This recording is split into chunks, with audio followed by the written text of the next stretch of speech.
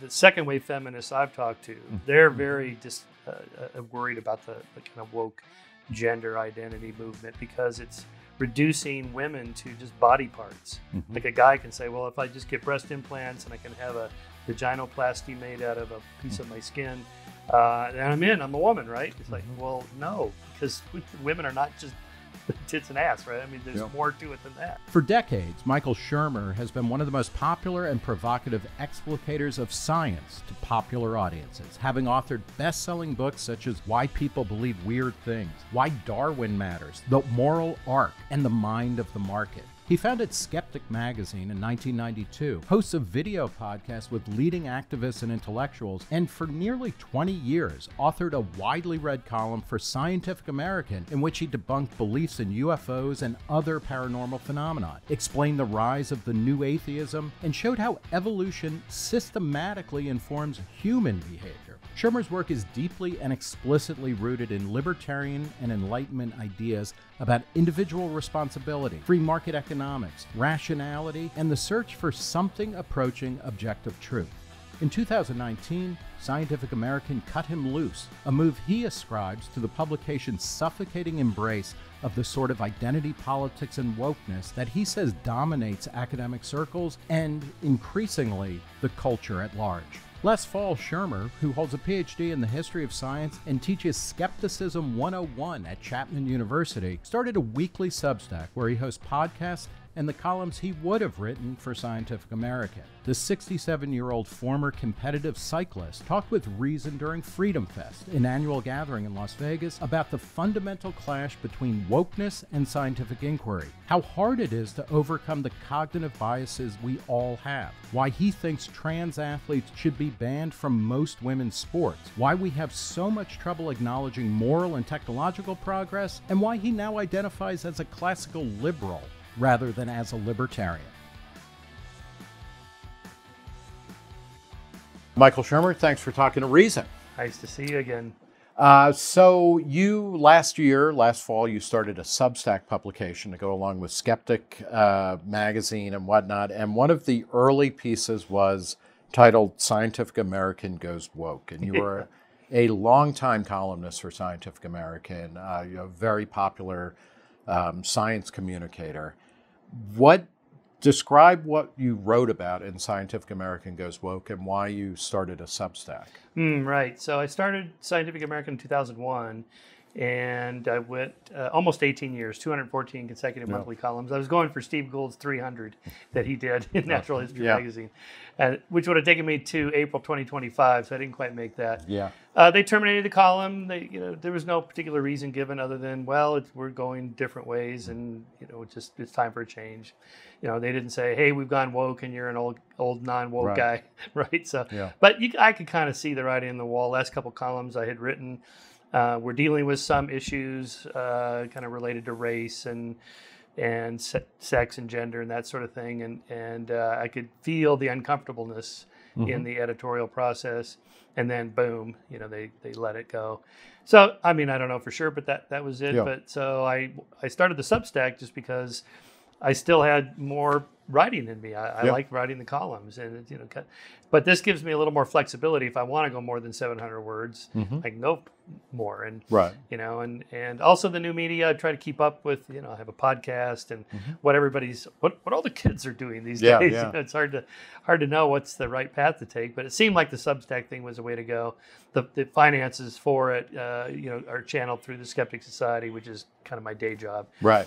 So the first one, Scientific American Goes Woke, I recounted my own experiences, but also I went through a bunch of articles they had published recently that were clearly what most people would identify as sort of a far left, woke, progressive politics. And one of the most notorious or discussed pieces had to do with E.O. Wilson being a racist, right? Being a scientific racist. He wrote the book Sociobiology. He, in a lot of ways, his vision of taking evolution and seriously applying it or trying to apply it to human society and whatnot had always been a fraught project, right? I mean, he was getting pictures of water poured over him in the 70s at conferences.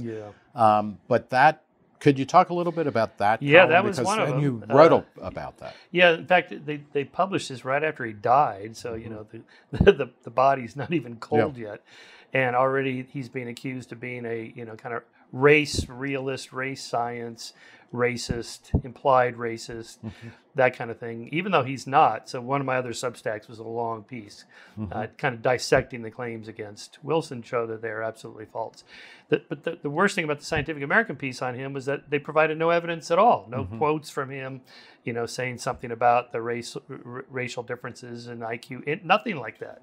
And in fact, there's tons of quotes from him that I included in my piece where he's like, this can absolutely not be considered evidence of racial differences between groups, and and this is no justification for discrimination of any kind. I abhor the kind of the old race science stuff. I mean, he made it clear he doesn't go into any of that.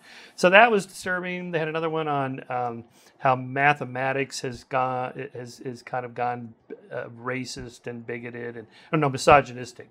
And their evidence for this is that there are more male math professors than female math professors, which is not, I mean, that the explanation for that could be that, well, all these old guys are just misogynist against women.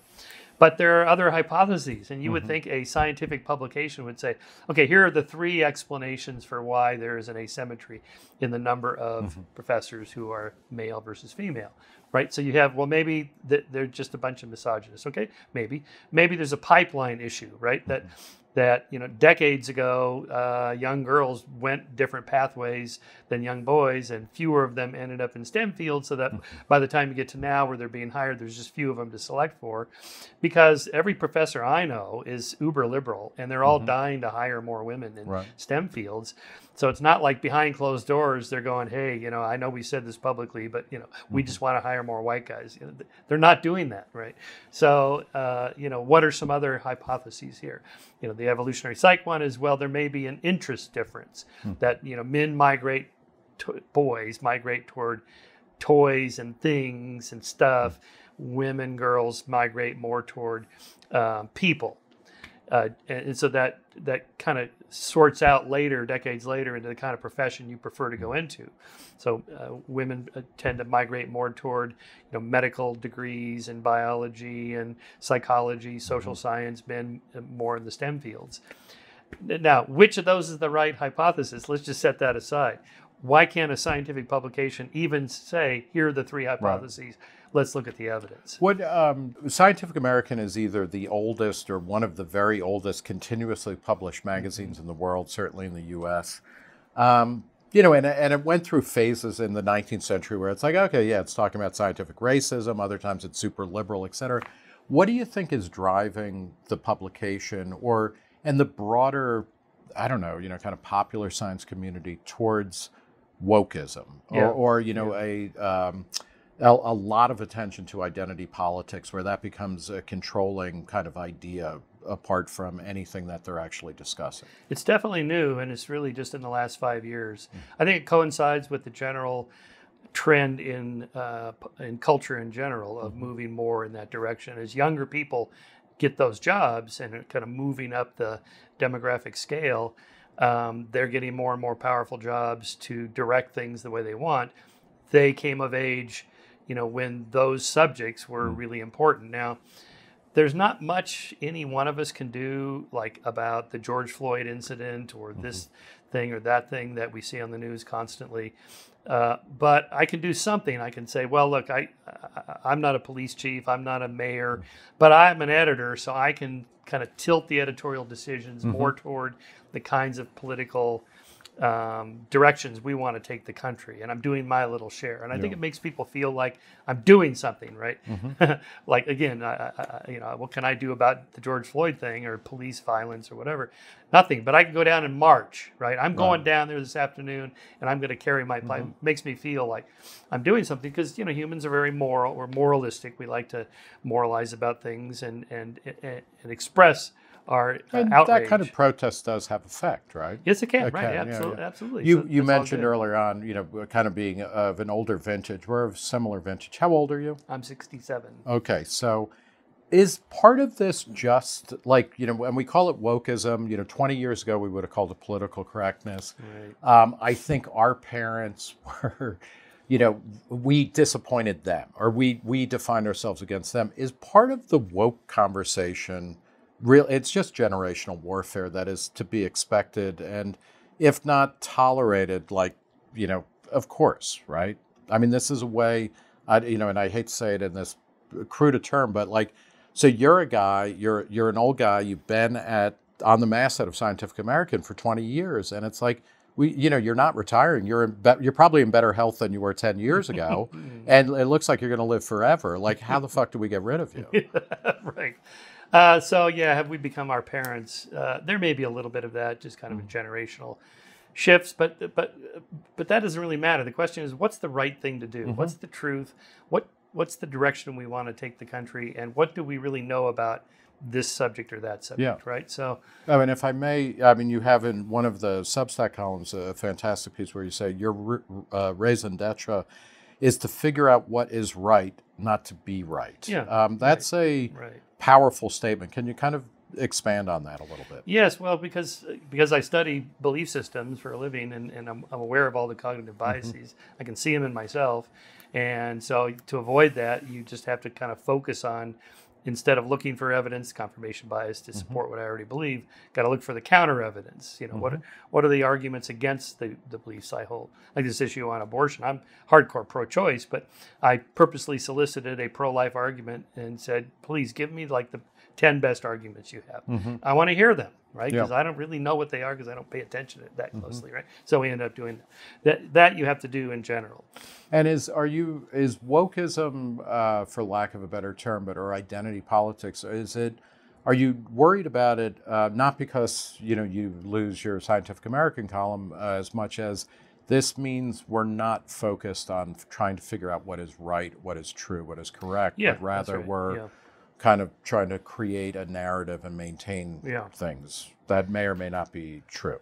Yeah, the word woke is pretty loaded now, and it's changed already. I heard John McWhorter talking about this, the linguist. It used to be a cool term. I mean, you and I would have been woke probably in the 90s because we were libertarian in favor of individual freedom and rights or whatever. And now that word means something completely different. Yep. So, but in general, and I don't want to pick on Scientific American. I like the people I work with there and so forth. It's happening across the board. Twitter is mostly run by these kind of woke progressives, and most Science and Nature, the two most prominent publications, are running articles about this. The Lancet had that cover story of, medicine is long neglected.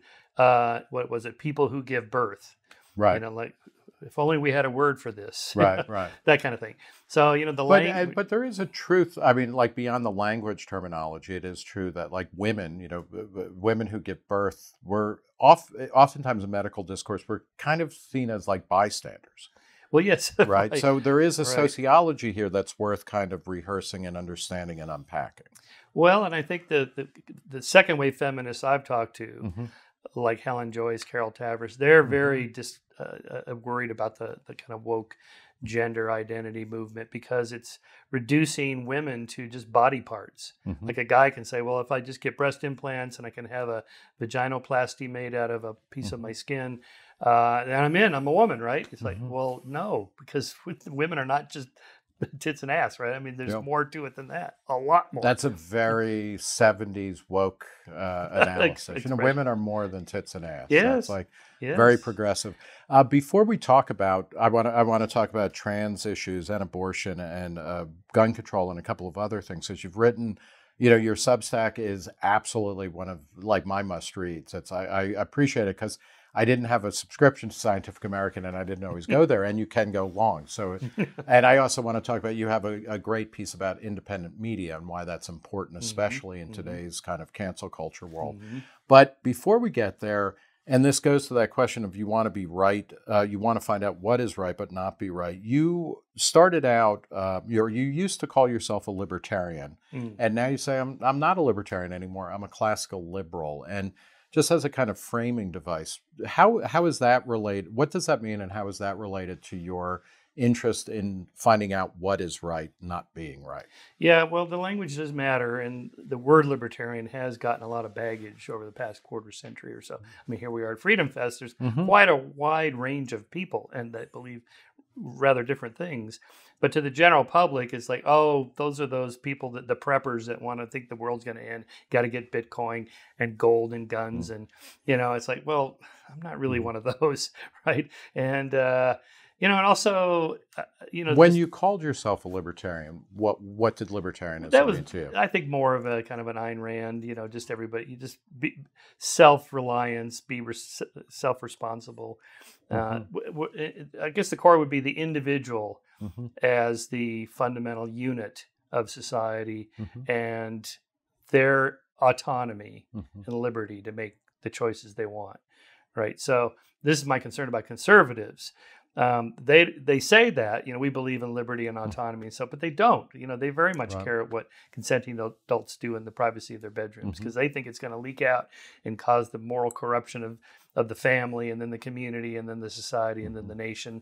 And I think that's the wrong focus, because that's kind of a collectivist argument, right? The nation is over the society. Well, it is true. I think it was Rick Santorum and Bill O'Reilly at various points talked about how you have gay marriage, and then the next thing you know, men are marrying ducks. And obviously we're all engaged to waterfowl, right? So they're not. So why does classical liberal, why do you think that's a better descriptor? I guess I like the word. I don't know. It has this sort of a gravitas to it. I like it. And the way historians talk about the founding fathers, and though they were classical liberals, and you kind of look back and go, yeah, I agree with that. I like that. Yeah.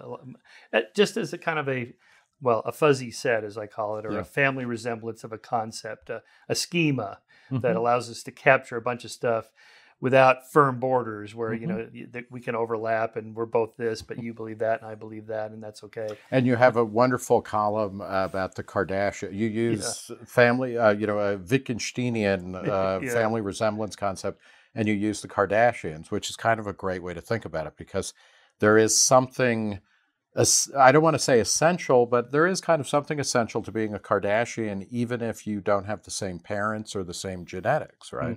Yeah, that's right. Yeah. Yeah, exactly. Right. So classical liberal for you, that, that kind of fuzzy set or family resemblance. Right. And for libertarian, you think over the past 25 years, it's become too kind of prepper, too extreme? It's a little a little fringy, but also a little hyper-focused on the individual. It's not like we should be free to do absolutely anything anytime we want. Of course, that's not true. You can't drive on the right side of the road or the left side of the road on any given day, however you feel that day, right? We give up our freedoms all the time.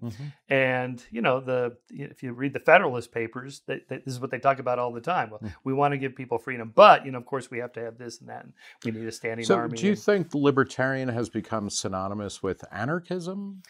Well, that's an old mistake people used to make. And sometimes you have to correct that. No, I think it's more affiliated with Ron Paul, Rand Paul.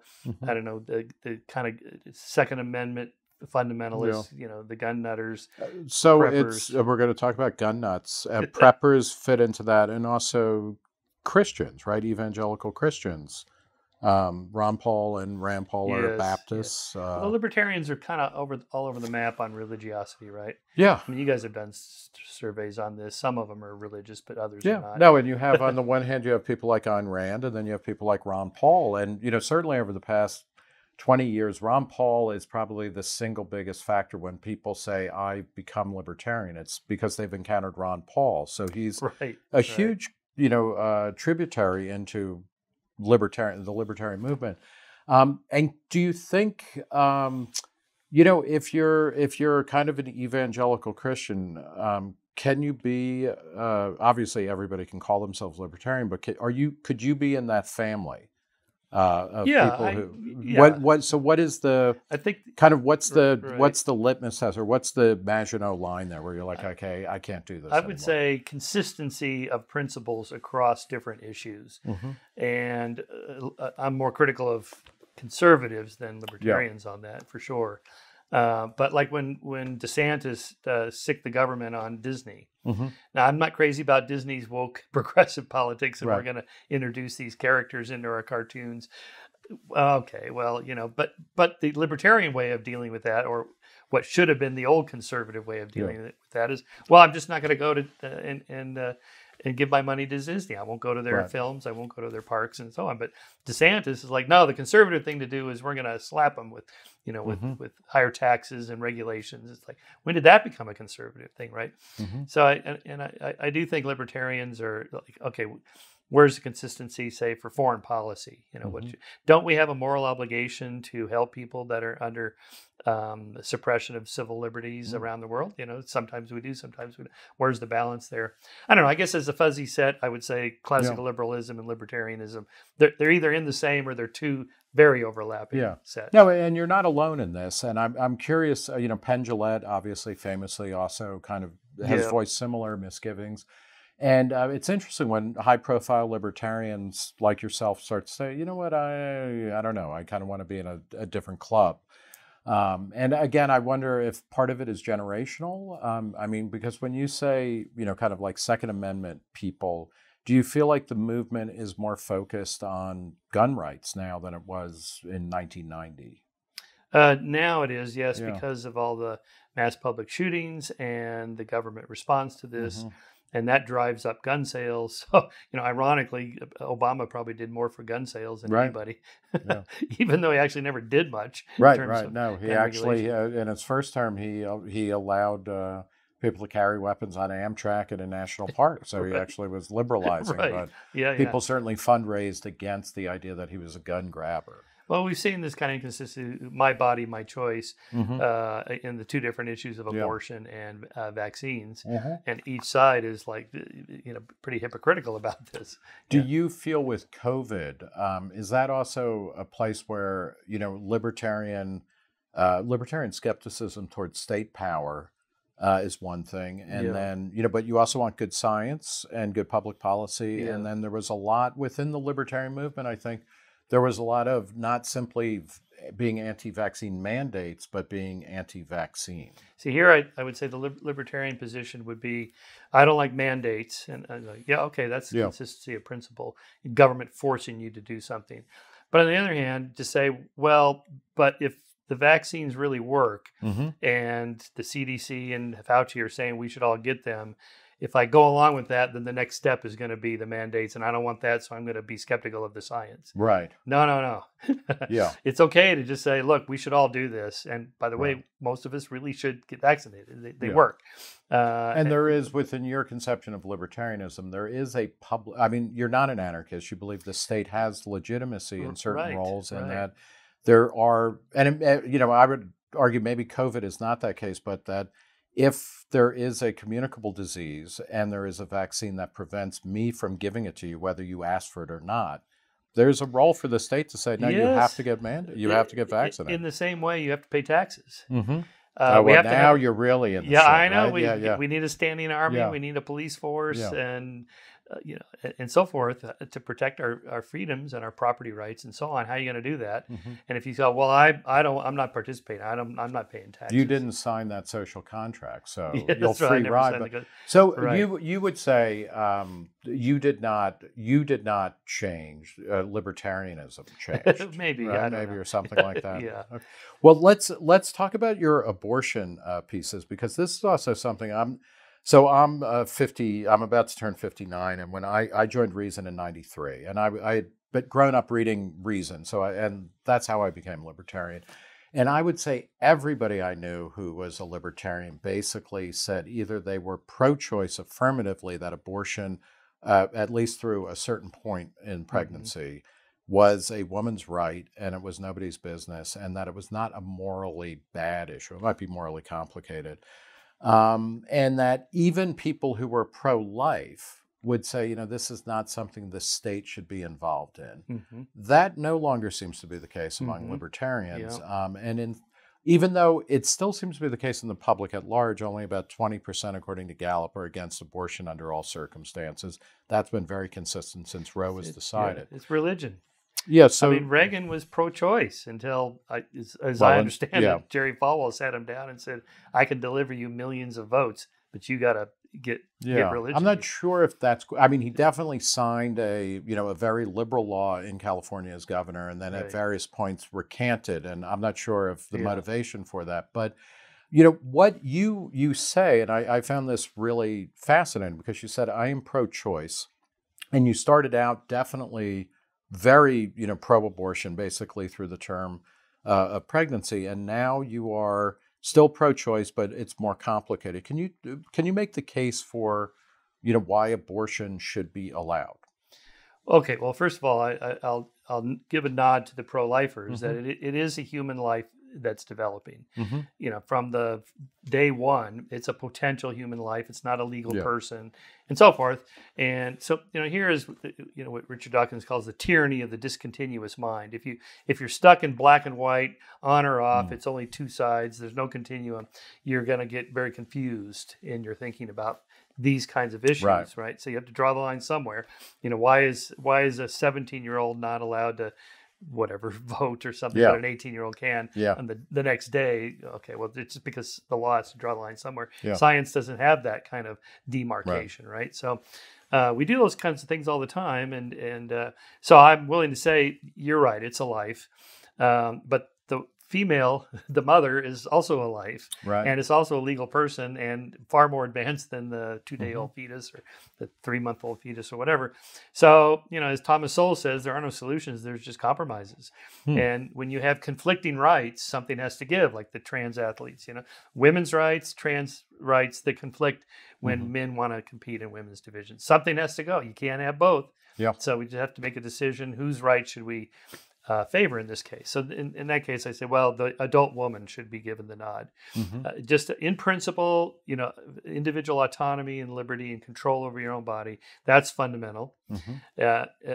Even while saying, but don't put yourself in that position where you have to make that choice. It's not a good choice to have to make. It happens. So, okay, it should be your choice to do it if you want to.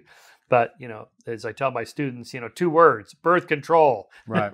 Just be prepared. Are you satisfied with the, or not satisfied, but how do you feel about the Dobbs decision, which gets rid of the right of abortion at the national level? So now you had invoked the Federalist Papers and just thinking about federalism, and now we have 50 states that are laboratories of democracy. Right. Which, it sounds good in principle, right? But because I know a lot of pro-lifers, and they're all pretty much evangelical Christians, and overturning Roe is just the first step. They want to ban in every state. They will chase people down to the bitter end to get them to stop having abortions under any conditions. And that scares me. So Do you worry that on the flip side of that, some states are now that are pro-life or pro-choice are going to, where they might have had regulation of abortion in, the second after viability in later in the pregnancy, are going to be like, okay, as a response to, if we're California and we're neighboring a state that is getting rid of all, life begins at the moment of conception, we're going to say abortion is allowed until the moment of birth. Right. So there's extremists on both sides. So the pro-choicers that say it should be okay to abort your fetus the day before you're supposed to give birth. Of course, that's wrong. And again, you get away from the binary thinking, and then you can see a spectrum. Okay. So let's just draw the line. I don't know, 3 months. In Germany, it's 3 months, maybe 4 months. Right. And then okay, so that's like the age 17 to 18. Well, okay, right there. That's the time. And do you feel like and this is interesting when you're talking about kind of gradient thinking or things on a continuum. That to me, and we've talked about postmodernism versus kind of modernism or whatever in the past, but it's in the 21st century, it seems like on certain levels we're much more comfortable with gradients and a kind of range of options, and we realize that things are kind of continuous. It's not, even though this is the digital age, it's not black and white. It's not 1 and 0, right? Right. But on other levels, we seem to be and the abortion question is seems to be front and center on this. Of like, no, it is either murder at all stages or it is not. Right. And that just seems like a terrible way to kind of be engaging reality. Exactly. Right. And again, on the consistency issue, if conservatives are really pro-life, they don't seem to be very pro-life after you're born. right? This is George Carlin's riff, Right. you know. After that, you're on your own, you know. Yeah. Now, of course, Christians will, because he does that riff about, you know, no preschool support, no school lunches, no help for single moms, and on and on and on. Of course, the conservatives will say, no, we just don't want the government providing those. That's the job of religion, or whatever. And then he throws in the little line, until you become military age, and then we're interested in you again. Yeah. Okay, so there's some truth to that humor, right? Right. And so again, that consistency. You know, if you really cared. Why is consistency so important to you? And I mean, this is true of libertarians, right? You know, lapsed libertarians or whatever. Like, you know, and when I talk to most people, like, I'm always like, well, I got, you know, is this logical? Does it make sense? Does it work all the way through? Most people are like, I don't give a shit. Like, this is what I believe here. This is what I believe here. And they don't have to be consistent. Yeah.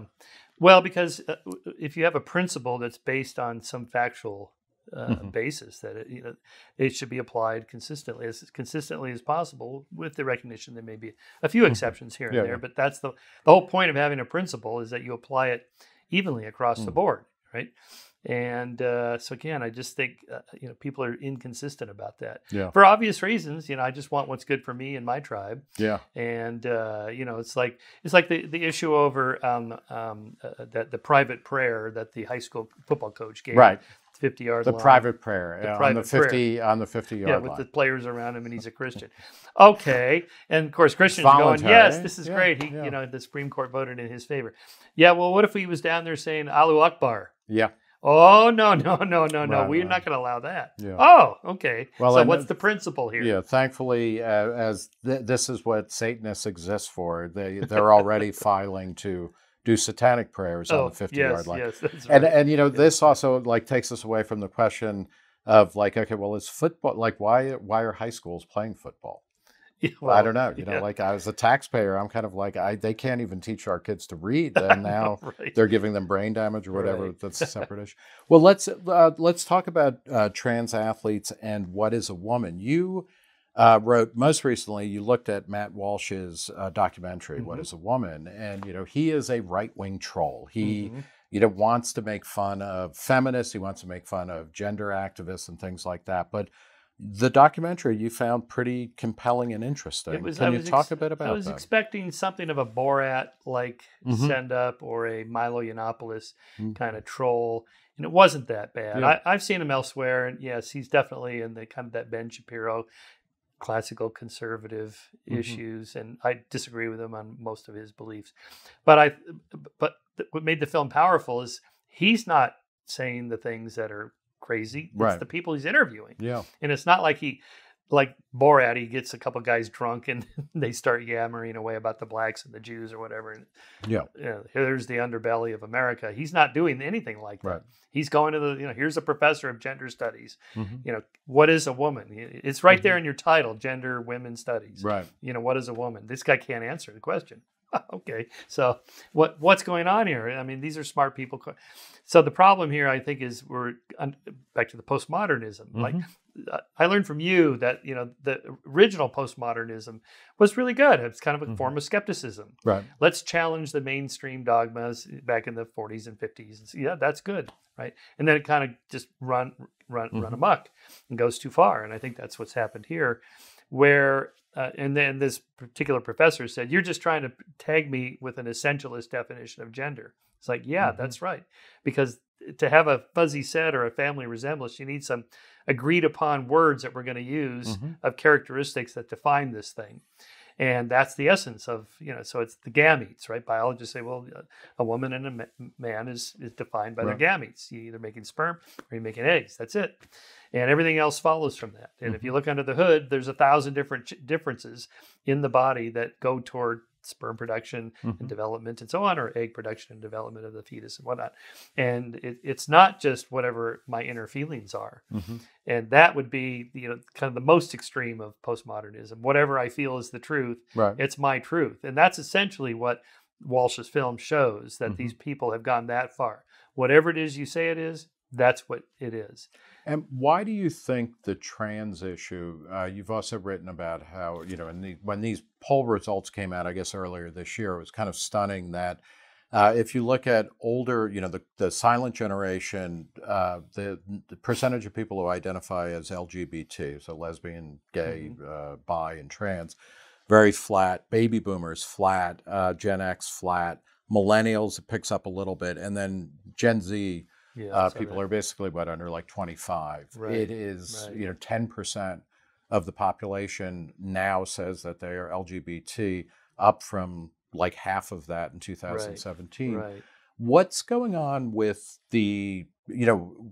with an interest in being trans? Do you think it is that there are more trans people now, or is this all kind of a rhetorical gesture? And how do you deal with this? Yeah, well, we don't know for sure because it's so new. Yeah. What is the normal background rate of gender dysphoria, where you feel like from a very young age that you were born in the wrong body? Now, before recently, it was like maybe 1/10 of 1%, or even less, 1/20 of 1%, just vanishingly small. And now all of a sudden you have these spikes of like 4,000% increase in this one age cohort, like age 14 to 19, that kind of thing. And so that would suggest the social contagion hypothesis. That is, it spreads amongst a community of people that are either in the same classroom in school, or they're on an online community, and they get a lot of social proof and positive feedback if they say, I'm this, I'm bi, I'm pan, I'm whatever. And I had a student 2 years ago who, in the middle of class, and this was a small seminar, so we talked a lot, and she said, I've decided I'm a boy. This is what I feel like now. I'm going to be a man. And she changed her name, and everybody called her the name, including me. Cut her hair, changed her clothes, and so on. And then, but in the conversations that ensued, it was clear to me she doesn't want to be a man. She wants to be trans. That's the thing to be. And the moment you announce that, it's like, oh my God, what's that? And 1,000 questions from the other students, and it's like, I see. So now the other hypothesis is that society's become more liberal, tolerant, open, so more people are coming out. Right. Now that is true with I think gays and lesbians, although now we're having a backlash, say some lesbians and gays, that where are all the lesbians now? And their concern, and I agree, this is a concern, is that what if you're a 13, 14-year-old young man or young boy, and you find yourself attracted to other boys, and somebody tells you that's because inside you're a girl, you're not actually gay. Right. When in fact, this person's most likely going to grow up to be gay, which is now okay. That's accepted, right? Now, another thing I've been thinking about is it that because the LGBTQ or the gay marriage, same-sex marriage thing happened so fast, from 2011, when the majority of Americans finally tipped over to above 50% in support, to 2015, the Supreme Court decision to make it the law of the land. That was pretty fast. That's probably the fastest rights revolution ever. So it could be the next sort of cohort. It's like, well, what are we going to champion? What's next? There's animal rights, but there's gender rights. And so LGBTQ is one thing. So the focus has primarily been about who you are attracted to. And that used to be against the law. You can't be attracted to same-sex people. You can't have sex with them. That was illegal. People were fired in the government. Thousands were fired for that. And now that's okay. So they've kind of shifted it to, okay, what about who you identify as, man or woman? That's kind of become maybe the next rights revolution. And people, again, they want to be engaged in something that's meaningful in life. There's a next rights revolution there, and I'm going to go for that.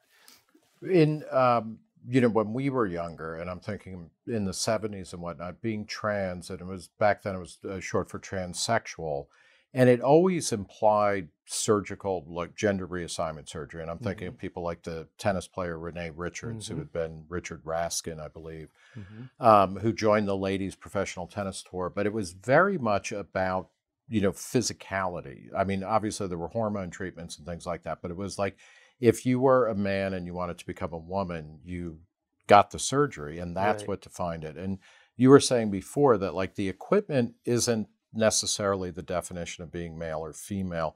Today's trans, it seems to be much more about performing a kind of almost public sexuality. Yes. How does that? Yeah. How does that factor into any of this? Well, again, I think that supports the social contagion hypothesis. The whole point of doing it is to make it public, or else why would you do it? Whereas before it was, a private thing, except for the like public figures like Renee Richards. It's just something you do because that's what you need to do. Yeah. And, our mutual friend Deidre McCluskey, was Donald McCluskey and transitioned to great cost to her personal life. Yeah. This wasn't like she was getting love bombed by everybody. Yeah. Quite the contrary, and did it anyway, Right. and still does it because that's who she is. Right. Okay. That exists. That's a real thing. Yeah. But is it true that, I've been hearing stories and reading accounts where, like half the class or a quarter of the class of a high school class says I'm trans or bi or pan or Right. there's something.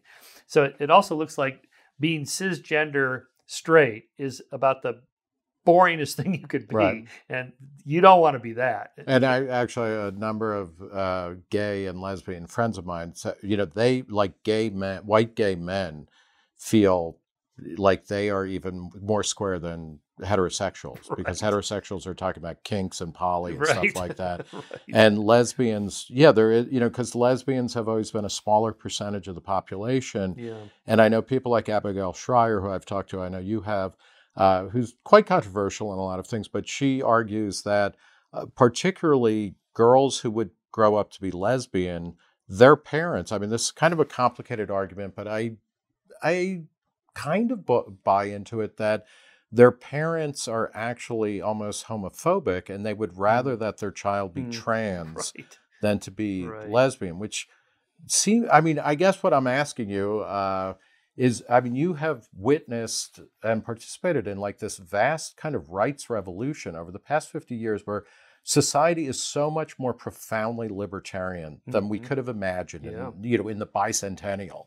And I picked that not because of bi, but it's just because it's like 76, right? Funny. But it's like you can be gay, you can be straight, you can be anything, and it does not seem to be an impediment to any kind of social success, any kind of professional success. Yeah, so that's progress, right? It really is. Yeah, right. Yeah. But, just from a scientist's perspective, what is the real number? Yeah. And we don't know, but I suspect that the current numbers we're seeing now are greatly exaggerated. Back when the Kinsey report came out, he reported 10% of guys are gay. Right. And which in a study that was clearly poorly designed, right? Or kind of like cooked data in a lot of ways. The real number is probably something like 3 to 5%. And then it's also curious to know why are there not as many lesbians? It looks like maybe how many lesbians are is like half of how many gay guys there are.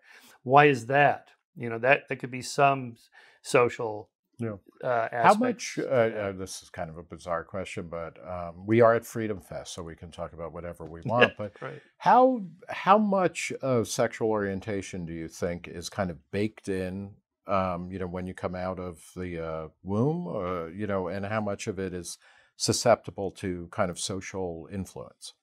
Well, I think most of it's baked in biologically, genetically, in the womb, chemistry, and so on. After that, of course, it can be tweaked a little bit, but the vast majority of people that identify are cisgender, most of them cisgender. Right. And yes, society could, the whole blue and pink thing that used to be reversed like a century and a half ago. I forget, maybe like 1890s or something. The blue and pink thing was different than it is now. So to and by that you mean pink was associated with men, and, yes, and blue was I forget why that was, but in any case, but it's not like the colors of the toys are going to make the little boy more masculine. We've all seen the pictures of Hemingway in a dress as a kid, and it's like his latent homosexuality had nothing to do with the way he was raised, right, or something. Yeah. So I do think the Born This Way. I think the other interesting thing about the current trans movement is that the gay community fought for decades for a kind of biological determinism. I was born this way. It's not a lifestyle choice. Your little reparative programs are not going to work. You can't deconvert me. If I just had the right woman, then I would know, how to be straight or anything like that. So and the reason for that also is that if you're born that way, then you're a protected class. Your rights stand. But now the trans movement seems to be saying you can be anything you want, anytime you want. You can change from day to day. You can change genders. You can change who you're attracted to. It's totally fluid. And that's actually scary for gays, because it's like, well, hang on. Now we're going to get pushback from the conservatives who are going to go, oh, so you aren't that born that way. In that case, we can fix you. And all of this exists when we're talking about rights or the individual's relationship to government or something is totally separate. Like, so, I mean, because regardless of why people are trans or identify as trans or gay or straight or whatever, that doesn't imply the government should discriminate against them in any way, shape, or form. Yeah, of course, right. Trans rights are human rights. Absolutely. You should not be fired for being trans. I mean, if that's the only reason, then no. For the same reason, gays shouldn't have been fired decades ago. What is, with trans athletes, you've written about this, and, on a certain level, and particularly at the highest levels possible, when we're talking about Olympic athletes or NCAA athletes or something, it's such a small number of people. Right. It almost seems wrong to be looking at that and then kind of generalizing backwards, because by definition, these people are extreme outliers in performance and everything. Yes. But how do you, what is your sense of like what is fair for, trans athletes competing against, biological male or female? Well, so if you're born male and you go through puberty, there are so many changes that are substantive if you compare to female body development in puberty. After that's happened, and the International Swimming Body just made this decision based on that argument that it's too late. There's no amount of testosterone suppression you're going to take to even the playing field with the average amount of testosterone that men have versus women, if we could just lower those. After puberty, it's too late. I mean, all the big changes have been made. The bones are bigger and denser. The sinews and muscles and ligaments and tendons are all different. The VO2 uptake for your lungs, your oxygen capacity, and on and on and on. It's just like 1,000 different differences. And now it's true, there are, again, two overlapping sets. There are some women who are much more physically strong and so on than some men, but that's not what we're talking about. We're talking about, kind of the average, the two means. Although sometimes they get kicked out of track and field and things like that. Yes, well, where people have these naturally German dopers. Well, those were dopers, right? Yeah. But is Casper, this not the same? I'm sorry, I'm blanking on her name now. The South African runner who's a woman, or is always identified as a woman, and who's fantastic, but has elevated levels of testosterone and other things. Right. Can't compete internationally unless she reduces that. And right. Is that fair? I mean, it might be that you need to have some kind of system set up. You have to draw the line somewhere, right? Yeah. On average, there's a pretty vast differences between average testosterone levels. And it's not just testosterone, but that's kind of the big one, right? So you have two overlapping bell curves. So some of the higher women are going to be higher than some of the lower men. Okay. And so then you have to make it, so the outliers, well, this woman is right up against the upper limit, and and so this is the rule we made, so we got to apply it consistently. Should we be looking at a world beyond why do we have male and female sports competitions? Well, because if we didn't, there'd be no women in sports. There just wouldn't. You are stepping in it everywhere. You're like Sideshow Bob hitting rakes everywhere you go. Have you seen the doubles match in tennis where I think it's Federer and Nadal on opposite sides, and each of them has a top woman. I think one of them was the Williams sisters, and one of the other top ones. And the women can't even get a racket on the male serve. I mean, they can't. I mean, they're like diving and rolling on the grass, and they can't even hit it. That's what would happen. There would be no women players at all. That would be the end of women's sports. Yeah, that's just the way it is. That's reality. I'm not talking about chess or something like this, but these physical sports like that. When I was directing Race Across America in the 90s. Explain what that was, because that's a phenomenal kind of event, which, it's worth rehearsing. Yeah, so in 1982, me and three other guys started this race called Great American Bike Race, later changed to Race Across America, RAM. So this is a nonstop coast-to-coast race. Each rider, cyclist, has a support crew that follows them. The clock starts and stops when you're done. And so you can skip sleep or whatever.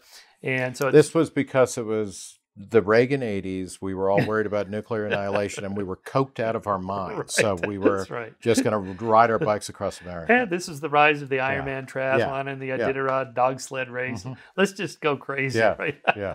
Yeah. Anyway, so but by the 90s, of course, we had women right away enter the race, and we had a women's division and a women's prize and plaques and rings and all that stuff. And but in 93 and 94, when I was race director, I had two women, Shauna Hogan and Muffy Ritz, who were better than all of the men for the first 1,000 miles, all the way into Colorado. And there was talk like, well, maybe a woman could win the race, right?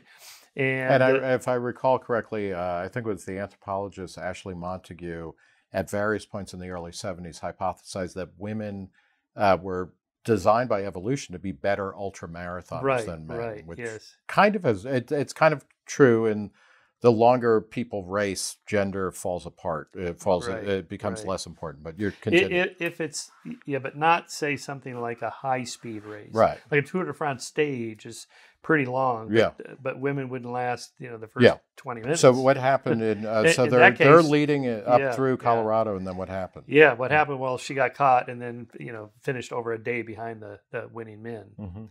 At the winning 2 or 3 men beat her, and it's just strength. Ultimately, it's just every little bit of difference in the bodies. It just made a difference over 9 days rather than the first 3 days. Yeah. So but I even asked the women, would you like just have one division and you compete against the men? No, because it's not fair, right? The guys are just on average going to be stronger. Let me go back to something we were talking about at the start of this. About there seems to be a tendency. E.O. Wilson was a conventional liberal. And towards the end of his life, he's very big on things like climate change and all of that. Like he subscribed to a lot of kind of bromides of progressive liberal policy. But within the concept of sociobiology and whatnot, there does seem to be a real tension on, broadly on the left, where it's like we can create the world however we want to. Like we believe in evolution because we believe in science, and we are not those rubes in Arkansas, who are Christian, who are biblical literalists and reject science. We believe in science. But then, Wilson's theories kind of suggest that no, like if you take evolution seriously, there are going to be limits on how much you can engineer humanity. And there are going to be different groups even will select for different properties and characteristics that are going to have real world outcomes. Is that a tension within kind of the science community and either the right or the left? Well, yes, but Pinker points out in his book, The Blank Slate, that in fact, the opposite is true, that of course, biology and genetics is part of it. The environment can't operate on nothing. It has to operate on a physical system, which is the brain, which is designed by your genes because they're made of proteins. And so it's not possible that it can't have any effect. And so you have to understand what the effects are before you can re-engineer society to make it fair.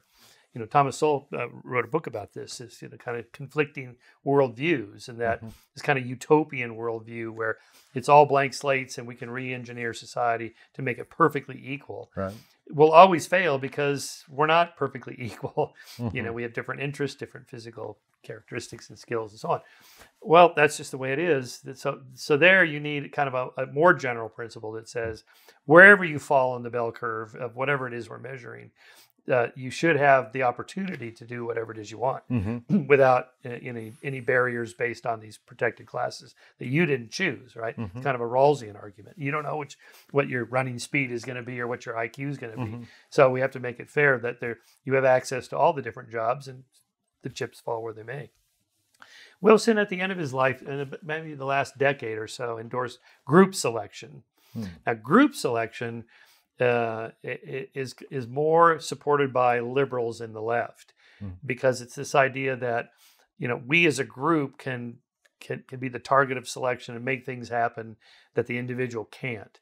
Now, most evolutionary biologists, people like Dawkins and Pinker, say, no, this is not true. There's no evidence for this, and it's still the individual genome of the individual is the one that is the target of natural selection. Yeah. But I just thought that was interesting. Toward the end of his life, it was a more liberal kind of argument he was making. And there. I mean, Stephen Jay Gould was. I guess what I'm getting at is that science. I mean, people, and maybe it's libertarians or scientists, want to believe that I am arguing from science and reality into my politics, but perhaps these are separate spheres. Not necessarily. I'm willing, yeah. I'm willing to leap over Hume's wall, separating is and not. We do it all the time. I mean, the way things are, we have to structure society in a way based on human nature. And again, just fairness should be our goal. Why fairness? Well, again, kind of a Rawlsian argument that you don't know where you're going to be. So we have to make it as fair as possible, and then you do whatever you want. And we're not going to have equal outcomes. This is the problem today, is that the drive toward equal outcomes. No, because we're never going to get equal outcomes, just for 1,000 different reasons. So just equal opportunities is the goal. Anyway, so there is a tension in people like Gould and Wilson on the left about, well, what about genetics? This is just a misunderstanding, says Pinker, and I agree with him that you're just misreading this thing. Like if it's genetic, you can't change it. No, in fact, that's not true. Right. Let's talk about gun control, because you've written, and this is probably one of the issues where you depart most from a kind of libertarian orthodoxy. But you believe in gun control. And can you make the brief case for that? And why do libertarian, or maybe not libertarians, let's say Second Amendment fundamentalists, in your phrase, where are they wrong? Well, so society is filled with collective action problems we need to solve as a group, and to do that, you have to get a majority, and then they all have to chip in. It's like paying taxes. Again, it's just, most libertarians are not anarchists, and they agree, okay, we need property rights, and therefore we have to have a court system to support your property rights, and we need a police force and a prison system and a military. All of a sudden, you have a big government that you got to fund with taxes. All right, how is this any different? Why is guns separate? In my opinion, it's because guns are almost totemic as a proxy for something else, this kind of focus on individual autonomy, freedom, self-defense, liberty, freedom from the government, that sort of thing, over and above all the other concessions you've already made. I'm going to pay for police and fire and military and so on, and if I don't pay my taxes, they're coming to get me at some point. I'll get the letters and then so forth. But eventually, men with guns will come to your house. Right. Why you've signed on for that, so but I think that's why they want the guns, because then they can fight back. I know, but right? But why would so but why would you support that? Because you've already agreed that, well, we need somebody to protect my property rights through a court system that I'm willing to pay for. Well, how about the guy over there? He doesn't want to pay for it. Well, then send men with guns over there, and he has guns. This leads, in a way, this kind of fanaticism about just arm everybody. Is a way of saying the United States is a failed state, and it's just everybody's on their own, and we don't really trust the police or the military to do their job. We don't trust our institutions. We give up. It's like we're living in Somalia. Well, no, we're not living in Somalia. I can see if you lived there, why you'd want a gun or something. And I do get that, if I'm an African American living in an inner city and I don't trust the police because they're not trustworthy and they can't get there in time, and there's violence around me, I should have a gun. So I'm, again, not binary. I'm not anti-gun at all. I grew up with guns. My stepfather was a hunter, so I had a BB gun and a pellet gun, and then a 20 gauge shotgun, then a 12 gauge shotgun, and for 20 years I had a handgun in my house in Altadena, and but. It's just, we're facing a social problem. How do we solve it? The carnage is, more people die by guns than by cars. And is that, one of the things that is true. Gun homicides have been going down, since the mid 90s. So there's slight upticks and things like that. But the suicides, that's like more than half of gun deaths, right? So that's part of what your argument is, right? Right. So how about just regulation in the form of better background checks, right? And we already have laws about, men with restraining orders against their significant other. When a woman is murdered, it's, I think it's like 90% of it is by a significant other after they broke up or got divorced or child custody issue, something like that. Why have the gun there? If he already has a restraining order, he can't buy a gun. You know, a lot of those laws are already in place. Just enforce them. You know, the gun show loophole. Are Why not you enforce sympathetic to the argument that, yeah, I mean, this is the point. We have tons of gun laws and they don't seem to be, you know, they're in the same way that you know, you can't be utopian about certain things. Like school shootings are horrible, but they are not they're not common enough where that's where you make all the laws. To be honest, Matt, I'm ready to give up on the whole thing and just say, I mean, it's just let everybody have their guns, because there's already 400 million guns, right? Right. 120 guns for every 100 people, right? So we're talking about 400 million guns in America. We're not going to get them back. Yeah. You know, if the government said we're doing a buyback or a take back program, it'd be like Waco every day. Yeah. Ruby Ridge. Well, it's fascinating too that actually, as more guns are in circulation, it's in a fewer percentage of households, which so it's so fewer people are owning more guns. And I'm not particularly you know, focus on the gun issue, but that seems like an interesting social change. Right. And I'm not sure what accounts for it, or if that's good or bad or indifferent. But. Yeah. You know, and the examples that I use and everybody uses, you know, Austria and Australia, other countries have done these things and it worked. Yeah, but they're smaller, homogeneous population. They didn't have very many guns in the first place. They don't have the same culture that we have about guns, Second Amendment, all that. I don't know. I don't know what the solution is. It seems like somebody should do something, and I know how libertarians respond to that. Yeah, the government, we don't want the government to do more. It's already doing too much. Okay, but again, like back to the analogy with cars, pretty much everybody signed off on the idea, well, cars should be regulated. You know, seatbelts are good and airbags are good. And, you know, that even though the number of car deaths still hovers like 35 to 40,000 a year, but if you adjust it by the miles driven, cars are much safer now than they used to be. And why is that? Government regulation. You have to have seatbelts. You're speaking heresy now. I know. I know. That government can never do anything good. I don't see how that would have happened just by private enterprise. Yeah, right? It's a serious challenge to a kind of knee-jerk libertarianism, which I think, you know, people who still call themselves libertarians like myself, I need to take up that mantle, and sometimes I can, and sometimes I can't. Yeah. I mean, but just one last point: the collective action problem, like the motorcycle helmet thing. You know, and back when that happened, you know, libertarians, a lot of motorcycle, I'm not going to do it. Right. Or they would wear these, you know, little nothing helmets. You know, I get that. Yeah. I totally get that. But, you know, the way our medical system operates, eventually, you know, you and I are going to have to pay for these accidents and these head injuries. I'm assuming you grew up riding bicycles without helmets. Oh, when did you start? When you were a bike racer? Yes, well, that happened in the actually. But are they effective? Yes, the current helmets are totally effective. Yes, because they're designed based on motorcycle helmet design. It's a compressed polystyrene shell that on impact it absorbs like 95% of the impact, and they work. The bike helmets before that. And these are the old leather strap ones, completely worthless. At the gun show when I worked at the bike show when I worked for Bell Helmets, they were one of my sponsors. We used to take one of those leather hairnets and have the people come by. Okay, put your fist inside there. Yeah. Now slam it against that brick wall. Like, no, I'm not. Are you kidding me? Now do it with one of these helmets, no problem. Right. It's like that's your head, right? But was that innovation driven by superior technology and information, or was it by mandate? This is, well, by mandate, because enough people died in the Tour de France from head injuries that the tour itself said, hey, we need to mandate helmets.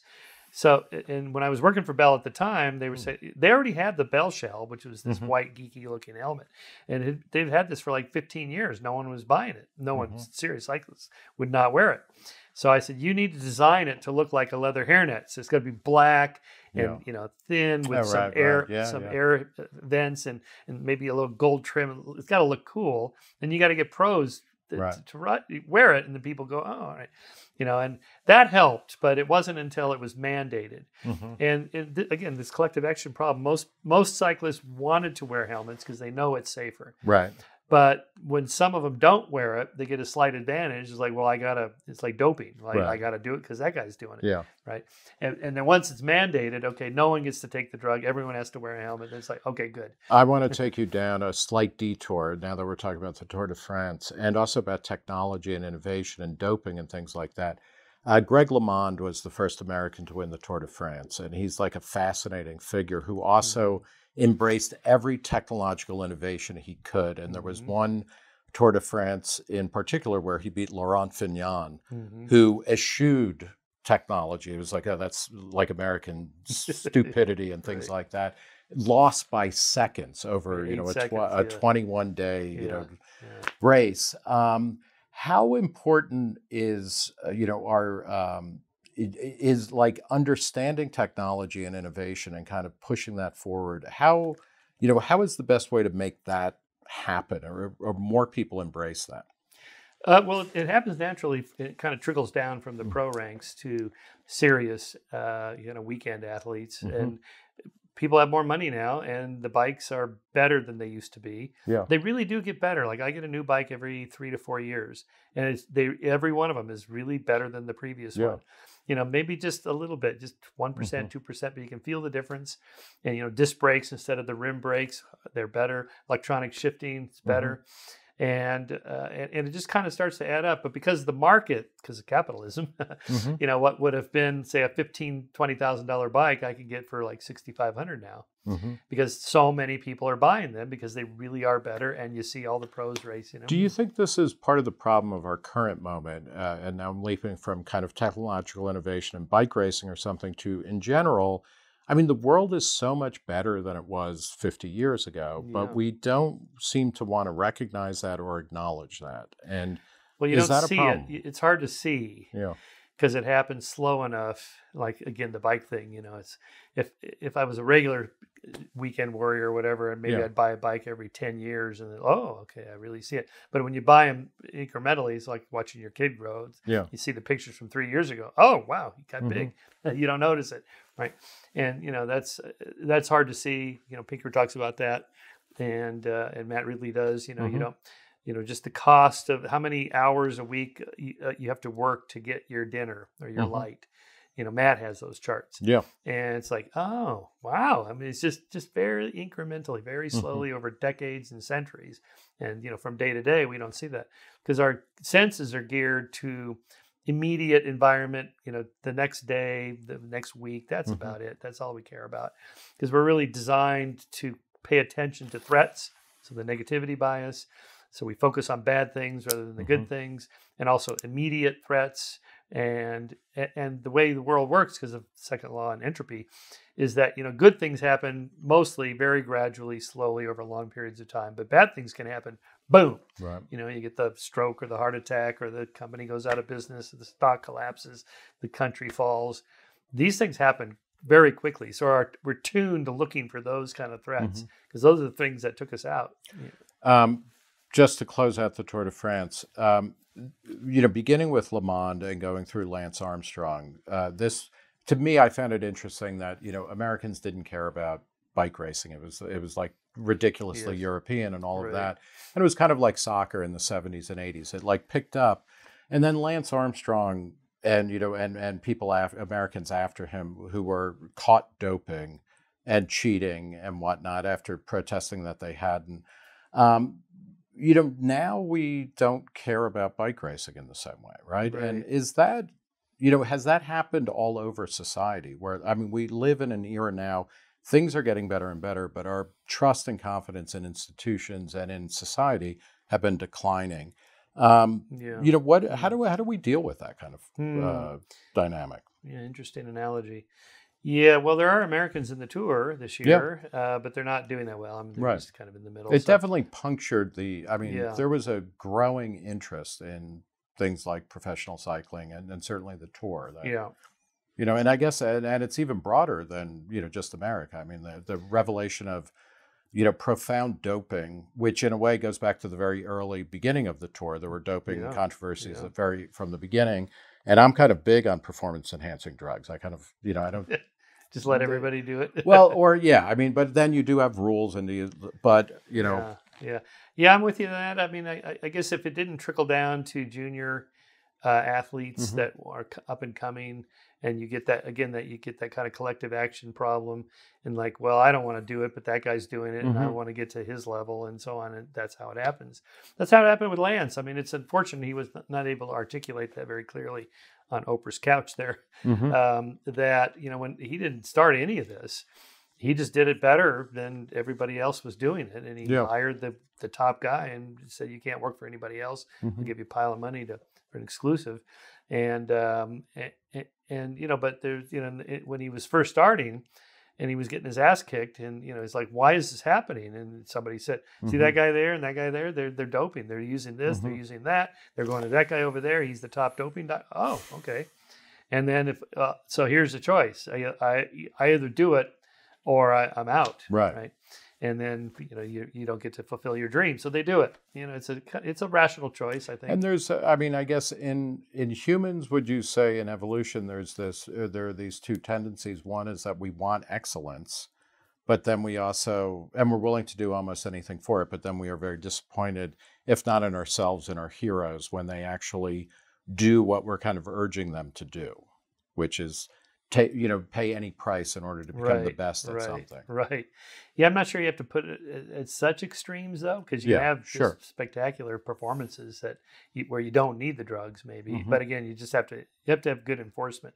I mean, there was an interesting thing when Rafa won the French Open this year, and then it came out like a week later that his foot was all shot up with all kinds of drugs and stuff because he has some weird problem there. And a couple of cyclists were commenting, "Boy, if we did that, we'd be kicked out and we'd be shamed and humiliated in the front pages of the newspapers." It's like, and it is true, the doping agencies like that govern sports are terrible and very arbitrary and just incompetent. I mean, in many ways. And I can recall Olympic swimmers, losing their gold medals because they had taken the wrong kind of cold medication or whatever.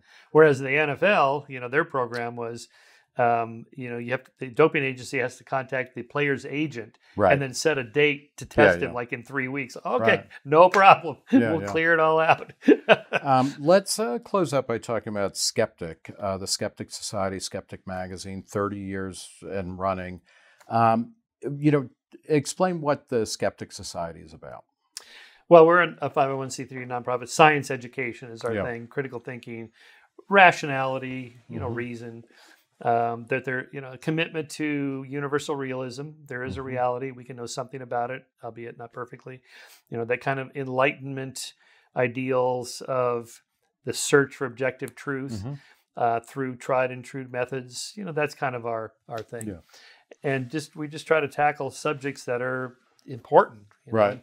And as you see with the abortion issue, trans issue, next one on race, we've already done astrology, Bigfoot, UFOs. You can only do those things so much. Yeah. And it's like, okay, we pretty much know what the story is there. Let's find. It's amazing how the Loch Ness Monster and the Bermuda Triangle, just people don't care about those anymore. No, I know they're out, but UFOs are back because of the UAP Absolutely, thing. Yeah. But although it seems like this is the end of UFOs, right? Like it's obvious that it's not extraterrestrial. It should be obvious to everybody, although it's still pretty popular. That Ancient Alien show is on its 18th season. Wow, that's great. I mean, it's up there with The Apprentice or something, right?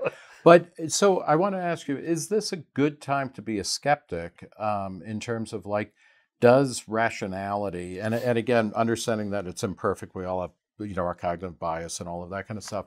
Is there, more broadly speaking, are we more rational than we were 50 years ago, or is that never the way to really think about things? This is a big debate in cognitive circles of to what extent are we naturally gullible and we fall for things like cults and scams, things like that, because people do fall for those things.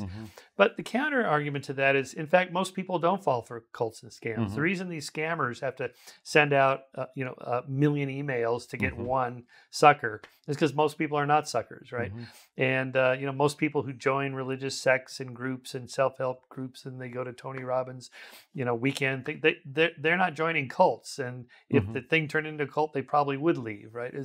So we only hear, there's an availability heuristic. We only hear about the ones, the Jonestown and Waco and, sort of the crazy ones, the Heaven's Gate. But those are really rare, right?